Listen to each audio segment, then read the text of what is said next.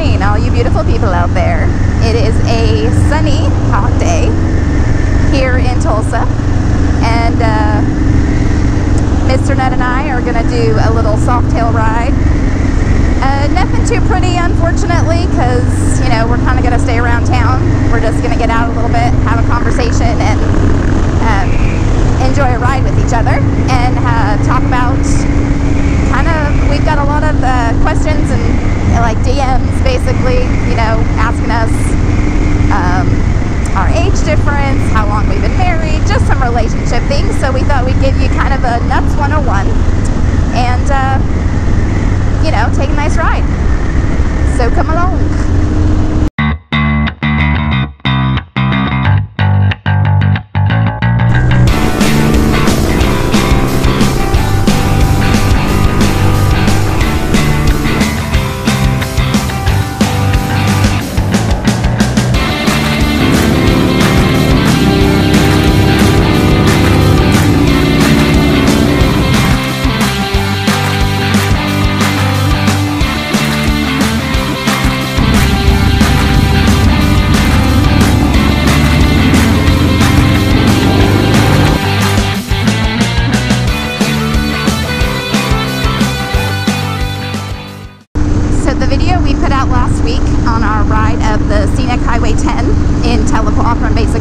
To Grove, Oklahoma. We got a ton of wonderful feedback, so we super appreciate you guys. If you live in Oklahoma and you haven't rode it, you should definitely get out and do it. It's beautiful, as you can see. And you know, we love hearing from all you people who have done it or live near it. That's awesome. You guys are super lucky. We're super jealous that you can do it all the time for your regular rides, where us, it's a special kind of get up and go do it, because it's an hour and a half before we even get to start the nice part of the ride out of the city. So that was a lot of fun. We really enjoyed it. The boys really enjoyed it, but you know, we really enjoyed everybody's feedback on that. So we appreciate you guys.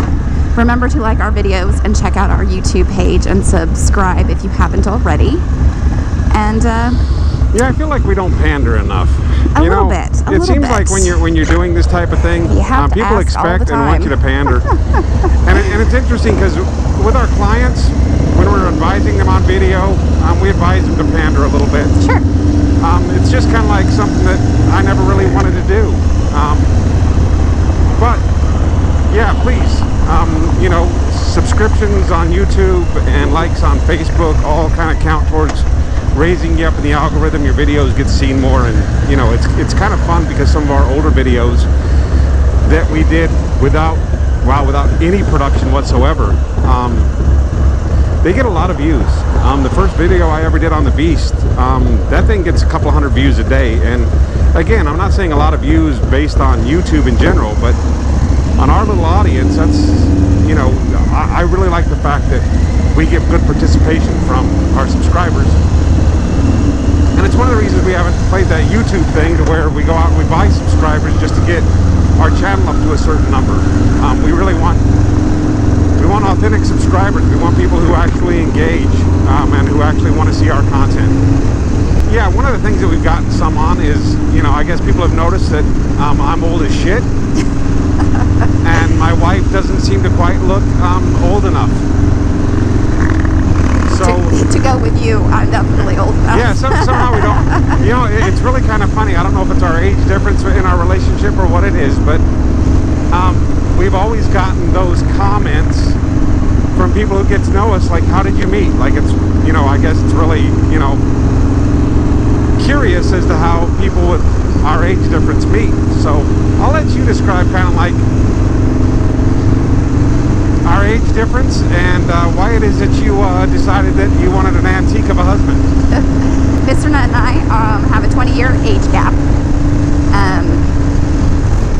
We have been together, though, over 20 years. So yeah, we're coming up on 21. Yeah, we are coming up on 21 in August. It's an interesting thing because really, I mean, we've been together since I was in my teens, technically, and he was in his 30s.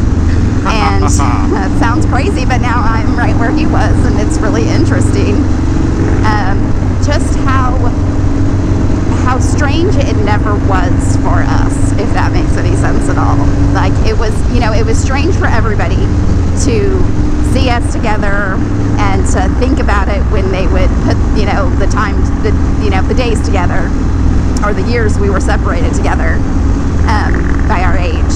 But it, you know, it was never weird to us, and I think that that just tells you how right it was and how right it has been. Obviously, we're together almost 20 years, even though, you know, we met when I was young. So it's always just felt so right, so natural. We are, you know, like really best friends, not like the ones who say, oh, my husband's my best friend, but I lie to him and I don't do the things, you know. We do everything together. We're kind of, I don't know. We talk about some deep, dark shit, actually. We're a little obsessed with each other, even still, or even now, which I think is just, you know, it's how relationships stand the test of time. And so far ours has. And, you know, motorcycling came into it in the last two years, basically, 2.5 years. And that's just, I think, increased our love for each other and, you know, motorcycling. But it's just, I think it's made us stronger in a sense, because it's just given us something else that we really find interesting, where we're not, you know, tired of the old things. But sometimes when you've been with somebody for so long and you don't find new interests, it's, I don't know, it's hard to keep things interesting. You know, we don't have any children of our own together, and so a lot of, you know, the last 20 years without kids to keep you together is, I think that's saying something too.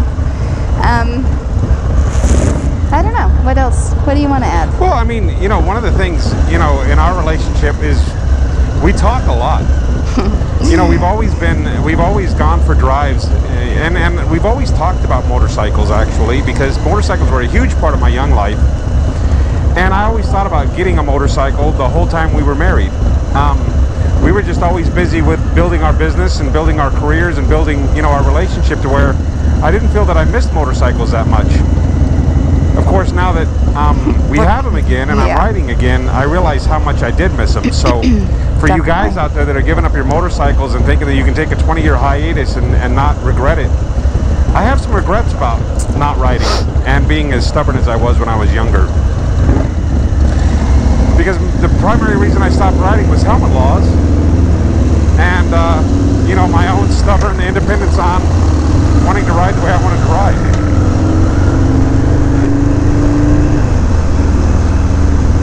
But, you know, one of the things in our relationship is we talk a lot. We don't let problems sit ever. I mean, we talk about the most brutal of problems and issues as soon as they come up. So nothing really festers in our relationship, which I think is kind of cool, and probably one of the reasons why we get along so well. Yeah, I agree. You know, we don't have, when we get into an argument, we don't have to bring up something that happened 6 or 8 months ago, because we actually resolved it. So we don't have those things to where it's like, but you remember when you did this, and you remember when you did this, and you remember when you did this. Yes, those stacking or problems. I'm still carrying anger from this, or I'm still carrying bitterness about that. So probably the other interesting thing about our relationship is, in all reality, I think Mrs. Nutt is the old one. I am. I'm kind of an old soul. I mean, she's always telling me to turn down the music. She tells, you know, when kids get on the lawn, get off my lawn. You know, and I'm kind of a grumpy old fucker, but I guess I'm not that bad. I still love my loud music. Oh yeah, you're definitely, I mean, I won't say like really immature or anything, but you are still a man, and men are pretty immature in general. You know, that's the weirdest thing about having kids in the house again, is I was an only child for a really long time. And it felt good being an only child. So we kind of look at this time of riding motorcycles, and especially, you know, when Mrs. Nutt took the rider's course and she bought her first bike, it kind of started, I don't want to say a new, well, it kind of started a new chapter. Yeah, I definitely agree with that. I think motorcycling in general, I mean, like riding 2-up before I got my license and was riding my own bike, I mean, that was like, it's something that, you know, part of me does miss, as much as I'm like, you know, real bitches don't ride bitch. There is something very, you know, intimate and close about riding and being out together and, you know, riding close. It's a nice thing. So there are times that I miss it, you know, plus you get to kind of just hang out. That's always kind of nice too. Enjoy the ride in a different way. But no, I think motorcycling from the start, really, I mean, even the buying process, the whole thing was just really like rejuvenating, I think, for us and our relationship. We had just you know, our business was kind of booming in a sense, and we were crazy busy where all we were doing was working, and we didn't really have anything that didn't have to do with work. We got up at 7 a.m. or 6 a.m. and we were out of the house at 7, worked all day, came home, ate dinner, went to sleep, and did it all again. And, you know, we really had no downtime, and this really created a nice downtime where we still felt we were still together, we were still thinking and being, you know, effective for our business, but we were not just kind of sitting around waiting for bedtime. You know, it was really just the word I can just think of is rejuvenating. I don't know how, I mean, I think, does that make sense to you? It replaced a lot of distractions. Yes. I think we had things in our lives for our little downtime.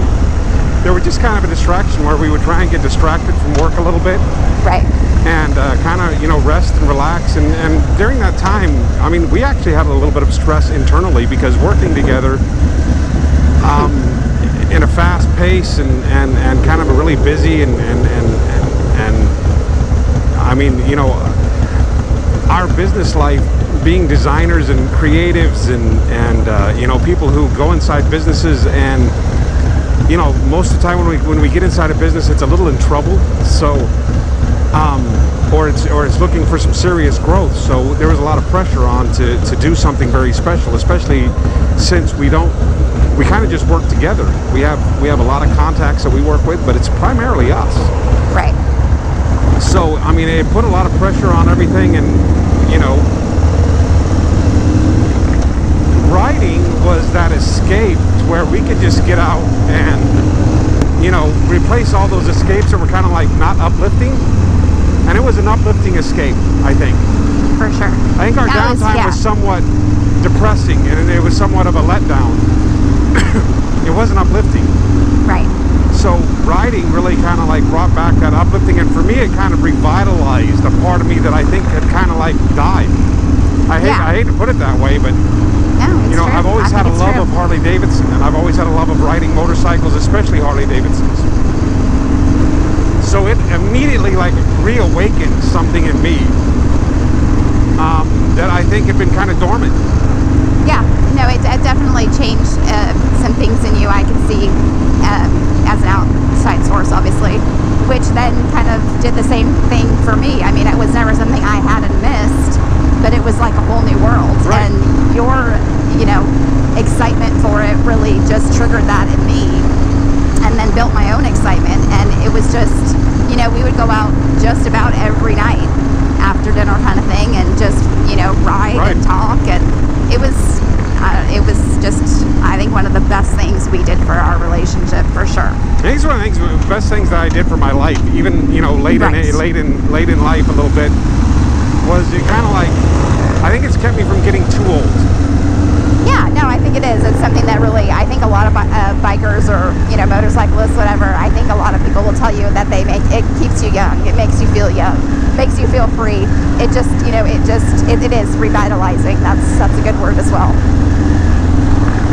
So, you know, if you're out there and you're a creative type, you're an entrepreneur, you're somebody who's building something special, you know, for me as a creative, conceptual idea person, that doesn't rely on any one thing for any one business. I mean, you know, we're very specialized in that we get to know the business and help build business cultures, and a lot of that comes from us being plugged into the energy and the philosophy behind the business model itself.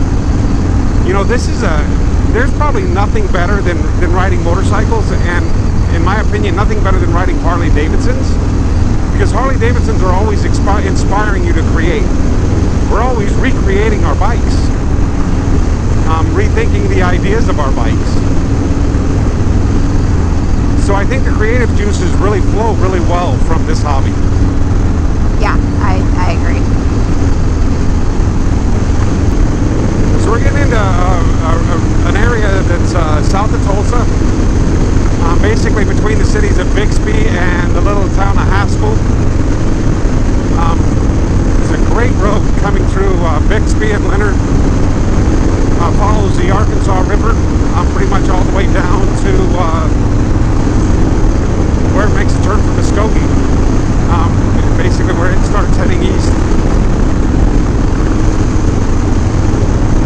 So let you see a little bit of this pretty footage, but I think that we've kind of completed this video for today. We really appreciate you guys watching and coming along. We appreciate the questions. We do hope that, you know, you couples out there that are riding, or whether you're riding two-up or riding your own bikes, that you're taking advantage of comp systems, taking advantage of the time to, I don't know, that's just one of those things where I